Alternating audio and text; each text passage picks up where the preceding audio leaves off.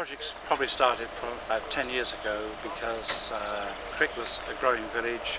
The football club was also a growing football club, but our existing facilities restricted us in any further growth. The parish council, after conducting a survey within Crick, managed to purchase 2 fields and then passed us over to the football club and to the Crick Sportsfield Association to try and develop it.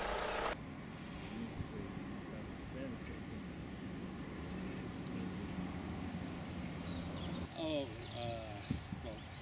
I originally came from the southwest, from Gloucestershire. Ah, right. Yeah. From East Haddon. Oh, right. We started on this on the 24th of August. The main 2 grants that we achieved were from the Sport England and the Football Foundation.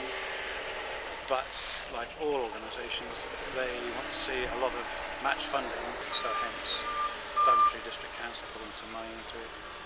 The parish council also have been very supportive, putting their money into it. And the club and local fundraising. Local fundraising is really important because you don't get any money to draw your plans up or your planning permission or anything like that, so you need local fundraising. Crick is what I call a thriving village. There's a significant amount of people in the village who want good things to happen for the village and are willing to put the time in to actually make it happen. And that's why all this that you see around you here has happened, because it's all about people who are just willing to put the time in. And I think it's excellent. for the club, it's a great achievement because we're attracting more players, especially more junior players. We've now achieved community charter status thanks to the work that Paul's done with the FA, and one of the prerequisites of that is having a girls team and girls squads, which we've now got in place. In fact, we've just entered the Northamptonshire League with the under-12 girls team.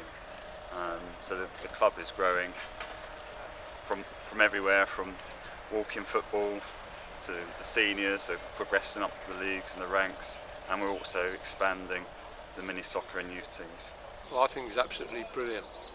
Not only what's been achieved so far, what the future plans are. When you look at the future plans for the new pavilion, new cricket pitches, just brilliant. They'll be able to, I think, really cater for several sports all in one area, and that must be well to the benefit of the community. You know, sport's one of my passions, but I think we've got to support this because I mentioned the word community, and you know, if you can get sport and young people interested and do something for the community, what I feel is grassroots level, then I think that's very, very important.